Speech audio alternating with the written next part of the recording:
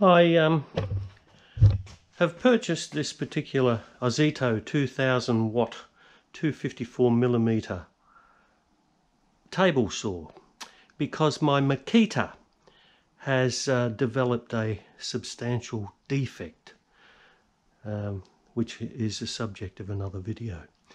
Anyway, I bought this thing and I'm going to unbox it and put it together, and it's considerably cheaper than the Makita. This cost me $200 from or $199 from Bunnings, whereas the recommended retail price of a Makita 100 MLT 100N is $679. So we're going to compare. I'll lay out the parts on the table here, and I'll do it in a time-lapse sequence.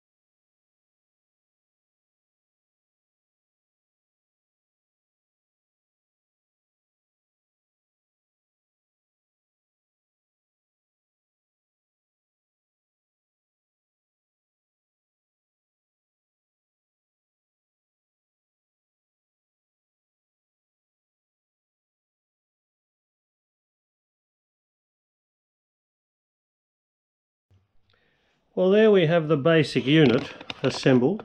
It wasn't too bad. It's a very insubstantial piece of equipment, but as I say, for 200 bucks, I'm not going to worry too much. It'll do the little job that I want it to do whilst I wait for the parts to come to repair my Makita. And hey, I'll give it a go and we'll see what it's like. I will have to set it up, line everything up, put the riving knife and thing on it, but we'll do that in a minute. I'll check that out soon. Now I'm just fitting the riving knife and the blade guard, and it's just a matter of adjusting it to get it square. I've squared the blade up with a set square. Maybe these things are better used that way. No, can't get in.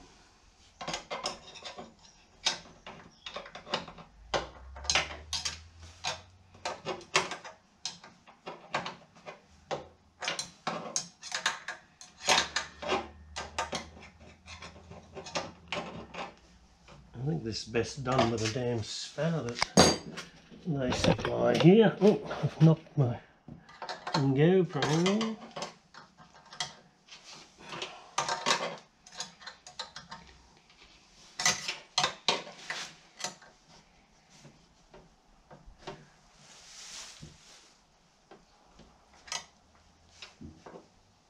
I'm just checking the clearance here.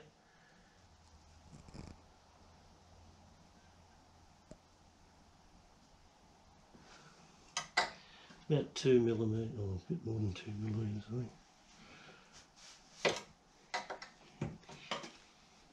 think. Then a final tighten.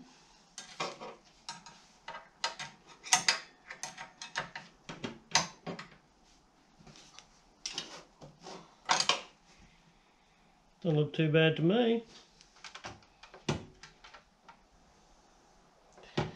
And then we'll put the little plastic. I hate these things, plastic. Anyway, who's complaining, crikey? Let's put them in like that, like so. A couple of screws to go back in there. Don't do them too tight, knowing plastic, it'll break. Everything's made of plastic these days. Trying to save the bloody planet, and they keep making stuff out of plastic. Anyway.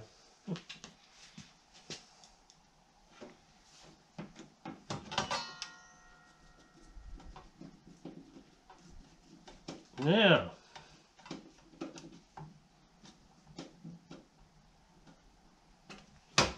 Beautiful. Is that flush? Flush enough. Well, it's all hooked up, and it's even hooked up to an OZITO vacuum cleaner.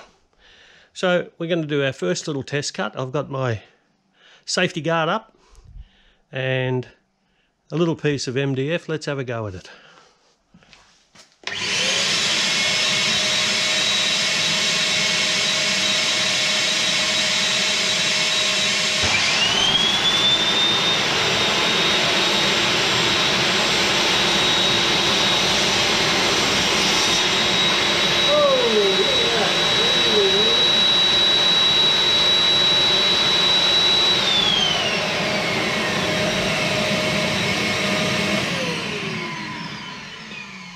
Well, it sounds powerful. We'll have another go at this little piece of 45 wide, 40 wide.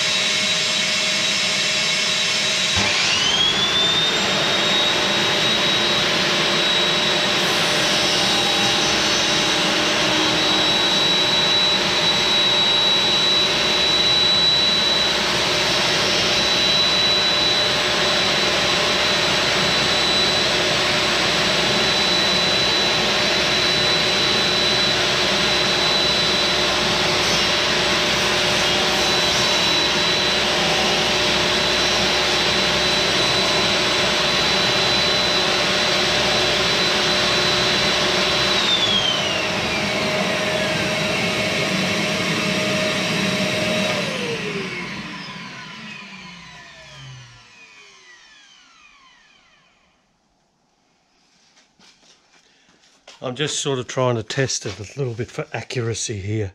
This is just a piece of scrappy old pine. It's a pretty rough cut because it's only 24 teeth on these blades. So they're going to give a fairly rough sort of a finish. Looks reasonably square. I haven't got my square here at the moment as I'm working in the garage and not my workshop.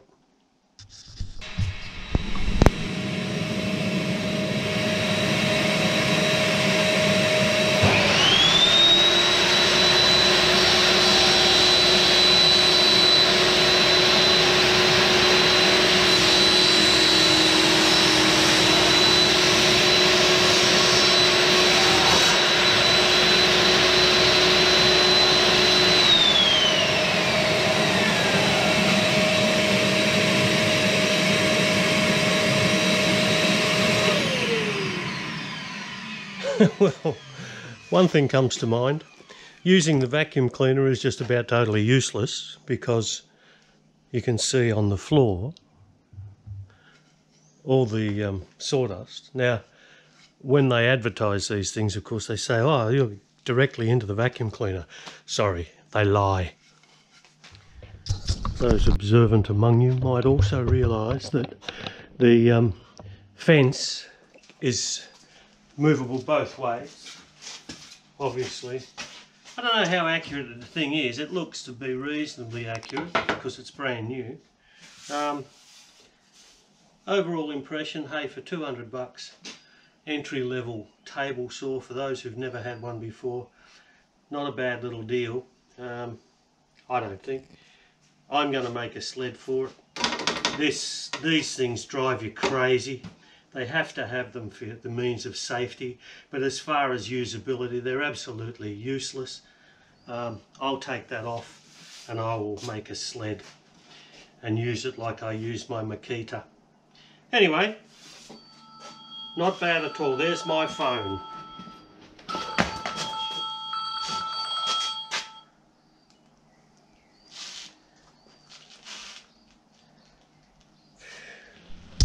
Okay, well, since the last scene, as you can see, I've done some little modifications. I've actually made a sled to suit this thing, and the observant ones will see that I have actually had to cut the riving knife across here. This is, of course, to accommodate the clearance for the sled, and one of the reasons why you can't use the safety guards that they supply with you. One of the reasons for that is that there is too much slap in these slots to use the tool effectively. I was going to use this to do some cross cutting, but as you can see, that has just got so much slap in it and it's so flimsy that it just moves. Okay, one criticism. I then used the same arrangement with my Makita one. It still had some slap, but not as much, and I managed to make a half decent cut with it in the manufacture of the sled. The next thing that I will be looking at, of course, is this. These fences are absolutely useless. But hey, look, I'm not complaining about the thing. The tool is going to do what I want it to do with these modifications. It's a budget tool, and for the $200, it's actually quite impressive. It's very, very flimsy, as you can see. The thing that I don't particularly like is the cutting blade, of which they supply 3, strangely enough, all the same, 24 teeth. Pretty rough cutting. But then I'm not going to be using it for precision work, this one. I'd rather use the Makita for that.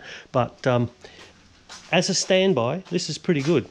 The one thing that anybody who's contemplating buying one, I don't recommend it, but the only way to get the use out of it is you have to do this to make a sled, because it won't fit otherwise, and the tool becomes useless. Another thing about that, of course, is as soon as you do something like this, your guarantee goes out the window, the warranty. This apparently has a 3-year warranty, and by the very virtue of the fact that I've just cut that riving knife means that I have no warranty on this, but hey, 200 bucks is 200 bucks and it's cheap enough. The sled that I made, of course, is quite rudimentary. One thing I will point out is this table here prevents you from going further out with the sled, so I've actually utilised it and made that as a stop. As you can see here, sorry I moved the thing, I'm at the maximum depth of cut for this particular saw, which is 254 millimeters less the thickness of this ply, which is about 4 or 5 mil, I think. I can't remember. I just went to Bunnings and bought the piece that was there on the shelf. Anyway, that's it. I hope that's informative for some people, and thanks for watching. Catch you next time.